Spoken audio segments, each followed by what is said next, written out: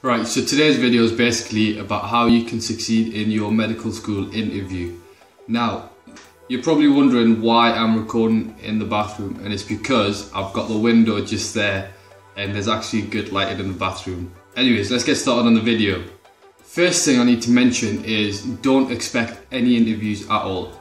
I know it sounds pessimistic or negative or whatever, but the reason for this is because say if you do expect interviews and you don't get any interviews, when your exams come, you're just going to be demotivated. You're just gonna think, oh, you know, I didn't get any interviews. Is there any point in me revising? You're not going to try as hard as you would have. Whereas say if you don't expect any interviews and you do actually get an interview, you're going to be absolutely buzzing. You're going to be over the moon that you've got an interview. This leads on to my number one tip. Number one, now that you're excited after hearing that you've got your first interview, make sure you use that to do a shitload of work. So by that, I mean research the medical school. Make a Word document and copy and paste all the information that you can find about the medical school. About the course structure, the patient contact, the exam style, stuff like that. And always have in the back of your mind, think to yourself, what actually attracts me about this university? Because it'll help you when the interview questions, when you start to prepare for your interview questions. Look on websites such as Google, the student room, or even the university website. The university website has so much on the actual course structure and the exams and stuff. So yeah, look everywhere on the internet. My second tip is research the med school interview questions. So basically type into Google King's College interview questions or Newcastle University Medicine interview questions. And obviously you're not going to get a full list of all the questions that they're going to ask you. That's a bit obvious. But go on the student room and there'll be one student who says, oh yeah, I got asked this question. And then another student might say, oh yeah, and I got asked this question. And there'll be loads of them. And you just build up a Word document, a separate Word document with all the interview questions. If you can't find any interview questions for that specific uni, for example, anyone who applies to King's College will know that you're never going to find any interview questions because they're so strict about their interview that no one ever has spoken about their interview questions online.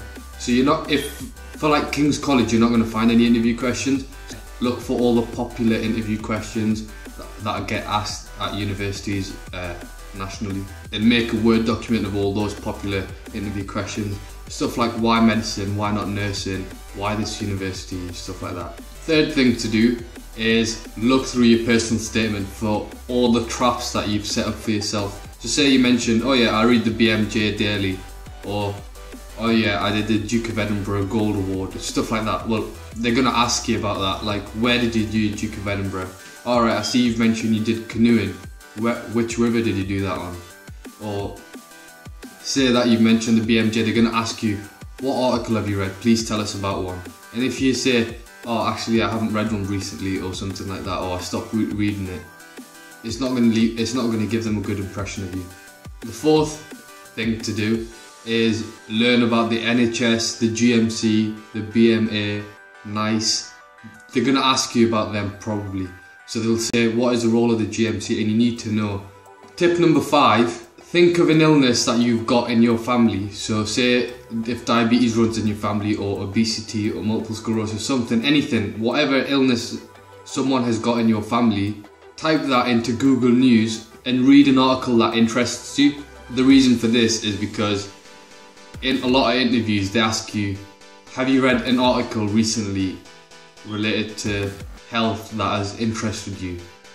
And I remember getting asked this question and I said to the interviewer, alright, yeah, well basically diabetes runs in my family, and recently I read this article on diabetes and weightlifting, and honestly I could see the interviewer's face. She was just like, oh, do you want an unconditional offer now or after the interview? But seriously, this will help because you can relate that article back to yourself, so you know it's more personal. It shows that you actually did read the article for a real reason, not just because you had to read it for the interview. So tip number 6 is basically how you can start your interview questions. Don't start practicing interview questions up until this point, up until you've done all your research, your personal statement, the articles, everything. Then start practicing for interview questions. So basically, you should have a Word document of interview questions to practice from. By the way, you don't have to buy books that are like 20-30 quid or anything like that. There's so many interview questions online, you just have to look properly for them. I was practicing with a friend who was also doing medicine, and I'd ask him one question and he'd ask me that same question, and we'd criticise each other's answer. So I'd criticise his answer. I'd say, look, I think you should do this, or I think you should do that. You might have not noticed it, but I noticed you doing this. And it's sort of constructive criticism. So the best thing to do is practice with a friend who's doing medicine. But if you can't find a friend who's doing medicine, or if you don't have any friends, or whatever the reason, ask a teacher or ask your siblings or your parents. I'm sure someone will help. But you need, I never practiced much by myself. I practiced basically the whole thing with friends. And before you start practicing the questions, make sure you have a long list of interview questions that will come up, and make sure you put the most important ones first. So like, why medicine, why not nursing, why this university? You need to practice these ones first, and make sure you write out these ones on the answer for these questions on a separate paper. So why medicine? These are one of the most important questions, so you obviously need to write out the answer on a separate piece of paper. Why King's College?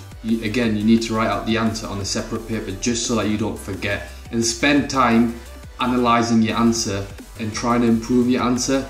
Not just, so you know, if you get asked why medicine, not just, oh yeah, because I like biology and I like helping people. If you want to leave a good first impression, you need to give them, you know, an answer that'll wow them.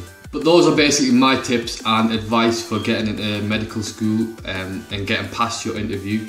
I got an interview from King's College, Newcastle and Durham, and I got all 3 offers. I did do quite well in my interview, but I prepared so much for them. Like, I'm not being cocky, but I just prepared a shitload for them.